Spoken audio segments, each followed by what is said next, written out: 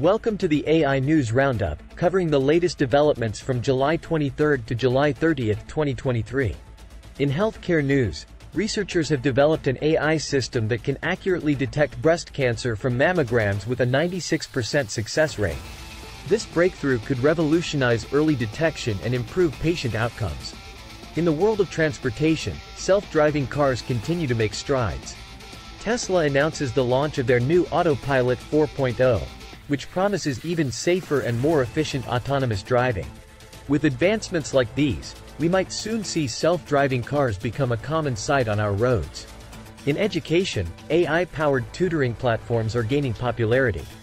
These platforms use natural language processing and machine learning to provide personalized guidance to students. With their ability to adapt to individual needs, these platforms offer a promising solution to improve learning outcomes. Moving on to environmental news, AI is being used to tackle climate change. A team of researchers has developed an AI algorithm that can accurately predict extreme weather events, allowing for better preparation and response.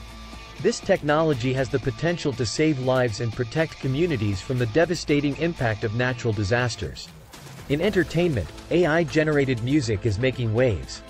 Artists are using AI algorithms to create unique compositions, blurring the lines between human creativity and artificial intelligence. This innovative approach offers a fresh perspective on music production. That's all for this week's AI News Roundup. Stay tuned for more exciting updates in the world of AI. Thanks for watching, and don't forget to subscribe to our channel for more AI-related content.